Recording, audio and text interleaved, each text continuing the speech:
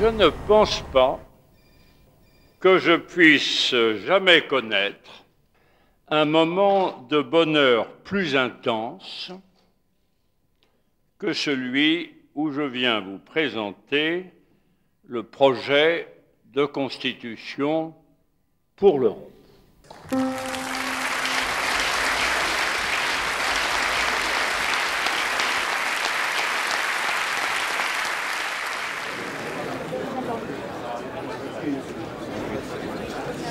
The former President of France was named President of a convention composed of 105 members from 28 European countries.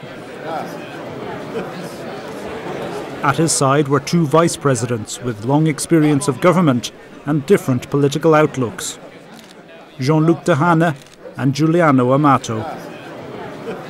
The assembly of the convention brings together representatives of national governments, members of the Commission and members of national and European parliaments.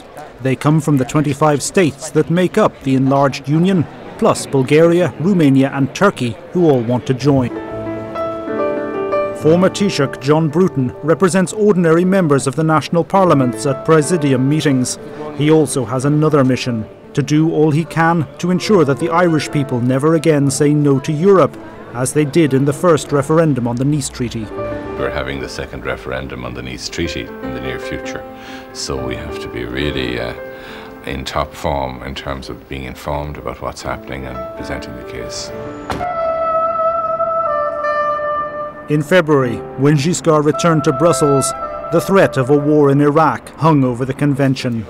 The crisis divided Europe into three camps. The French and Germans advocated a powerful Europe with its own viewpoint. They were opposed by the strongly pro-American British and Spanish, and the smaller countries were subjected to pressure from both sides. The delegates stopped talking about the possibility of a common foreign policy for Europe. The American media launches an onslaught against those in Europe who oppose the use of force in Iraq. Progress in the convention slows down.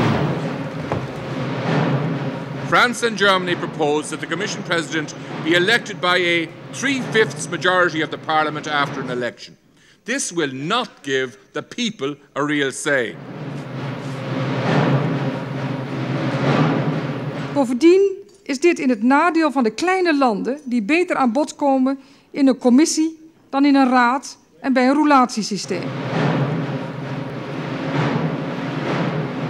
I believe that the system of rotation is the only one guaranteeing a true equality of member states, big and small, northern and southern. This system ensures that every member state has the right to chair the European Union. J'ai confiance dans l'avenir de l'Europe parce que j'ai confiance dans la solidité de la relation franco-allemande. Je vous remercie.